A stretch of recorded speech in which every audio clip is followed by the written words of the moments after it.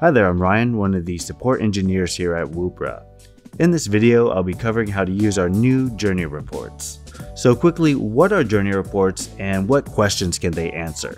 Well, journey reports are used to map end-to-end touchpoints and paths that the user can take.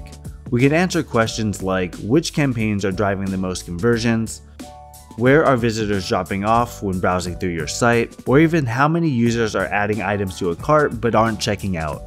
All of these questions and more can be answered with our journey reports. So let's get started and we'll jump into creating the report. I can create a new journey report by clicking the Analyze tab, New Report, and then Journeys. First, I'll name this report Woopra version and support requests.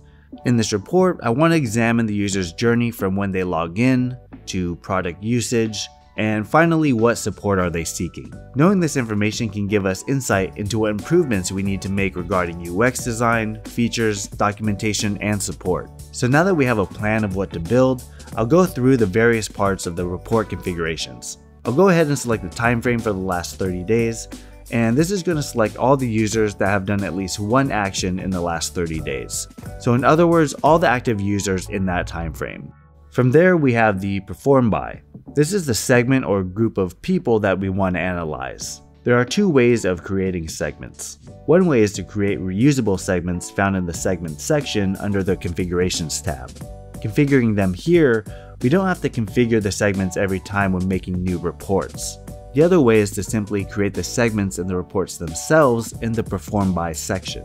When creating segments, we can filter these users based on certain actions, locations, or visitor properties. For example, say we only want to build a report on registered users from the United States. To do this, I'll add a filter and type an email since they need an email to register. And once selected, I'll add a constraint where email exists. Next, I can add another filter where I'll select the country. Again, I'll select the filter, which is country, and put the constraint as contains United States. For more details on our segments, I'll link to our documentation in our video's description. Next, we have the steps. These are the sequential steps that a user will take that they want to analyze. The first step will determine the initial pool of people for the rest of the journey. When we open this up, we can first select the color and name the step. I'll label this step as Dashboard since this is where our journey is going to be starting. Next, we can either choose fixed or dynamic paths. Choosing fixed allows me to manually define each alternative path, while dynamic will automatically generate the list for me. For now, I'll just keep this on fixed. The action that I'll analyze for this step will be our web view event. I'll further filter this action by adding a constraint where the product exists. We can also further define the step in the aggregation. By default, this will be by the count of actions of at least one. This will look for the selected action in the person's profile, and it needs to be there at least one time. The other options are count of visit, sum of action duration, or sum of another numeric property like sum of amounts. But I'll just keep this as the default aggregation and click apply. For the next step, I want to know if users are either using our old version or our new version of Woopra. First, I'll pick a color and label this as new version. Again, I'll select the web view, but this time I'm going to define the version in the constraint.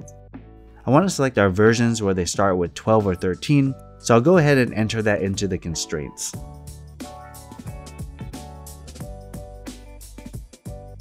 I'll click apply, and now I want to add a parallel step for the other version. I'll hit the plus, label this as old version, and again I'll select the web view, and this time I want to show only versions that start with 11.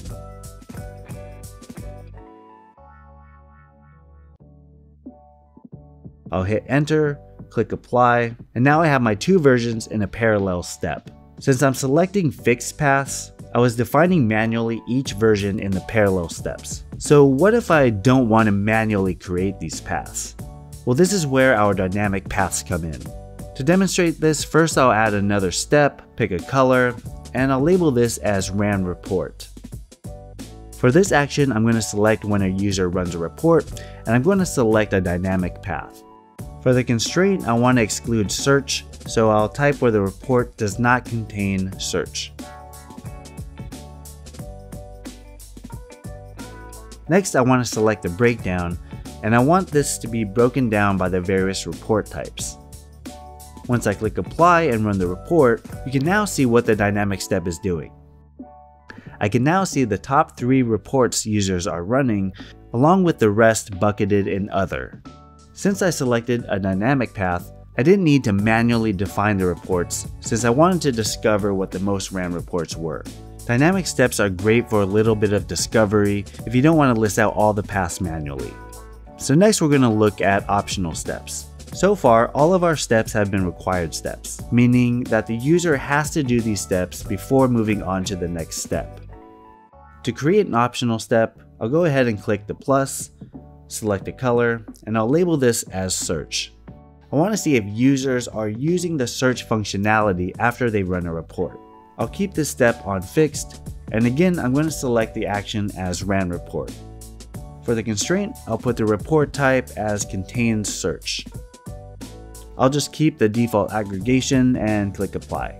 Lastly, I'm going to click the button next to the step to make it optional. This means that the user does not need to complete the step before moving on to the next one.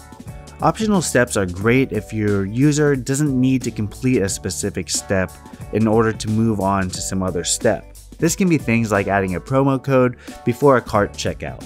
Since the user isn't required to enter a promo code, this would be considered an optional step. Perfect, so now that we have this optional step, I'm going to see if users had any issues by examining if they submitted a support ticket or viewed our documentation. Again, I'll add a step, select a color, and label this as new support ticket. For the action, I'll just select support ticket and leave the rest as the default settings.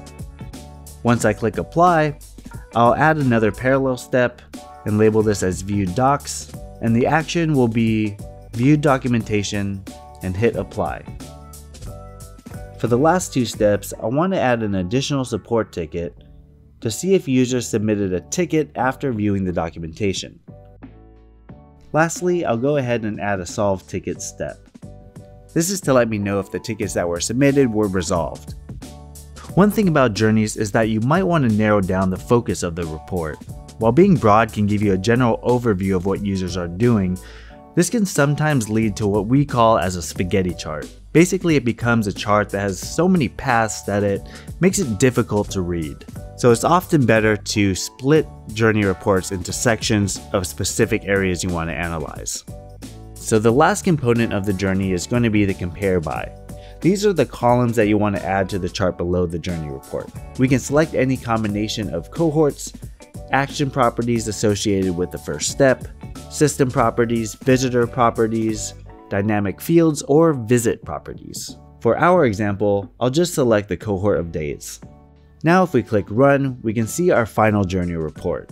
We can easily see now a complete journey that our users are taking during the paths that we laid out. There's also some additional functionality like drill downs. This is really useful if we want to see specific numbers in any given step. We can click the paths or steps to see how many people there are. We can also click on these users to view a people report that we can then export.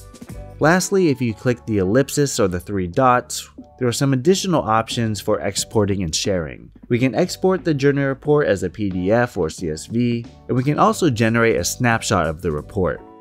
When you create a snapshot, this is going to generate a link to the report that others can view even if they aren't registered with Woopra.